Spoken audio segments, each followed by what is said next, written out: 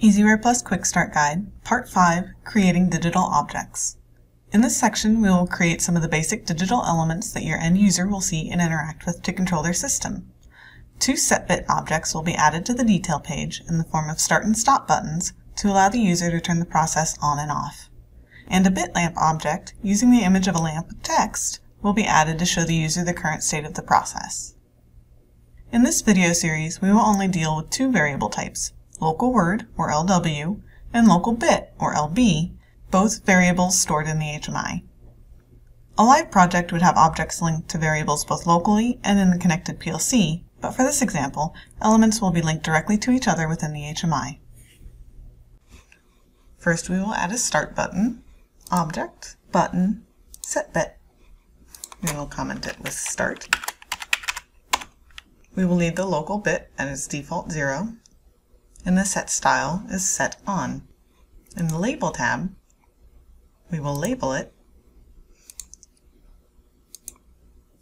with white text and start. And in the shape tab, we will use a picture from the Quick Start Guide, image 1. Click OK. Ensure that Set to Original Dimensions is selected. And then we will create the stop button.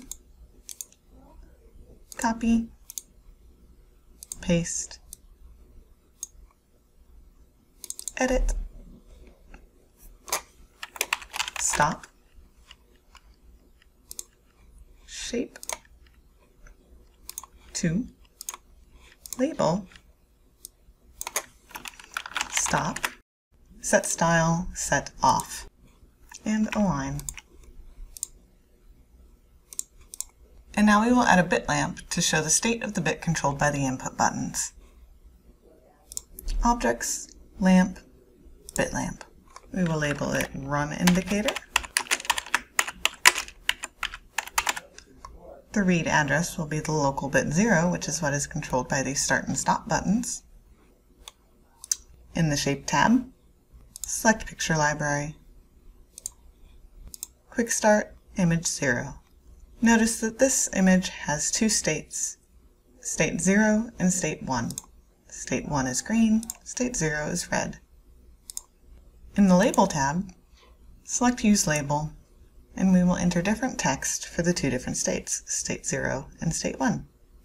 For state 0, we will use black text, labeled off.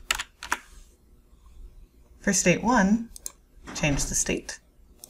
Change the color to yellow, text on. Click OK, and place the lamp.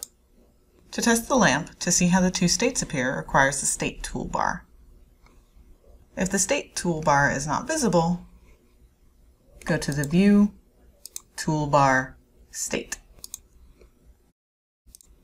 The State toolbar allows the user to preview each of the configured states for every element on the window at once.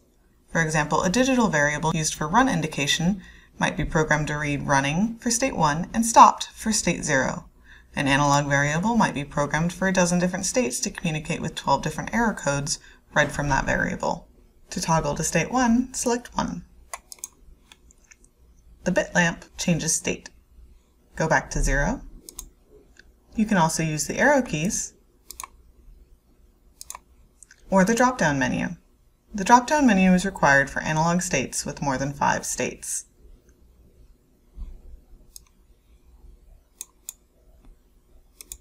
With Part 5 complete, you have now created the digital inputs and displays needed to control the process, and can now interact with variables in your HMI program. In Part 6, we will add analog inputs and displays so that you are able to control and monitor any process variable.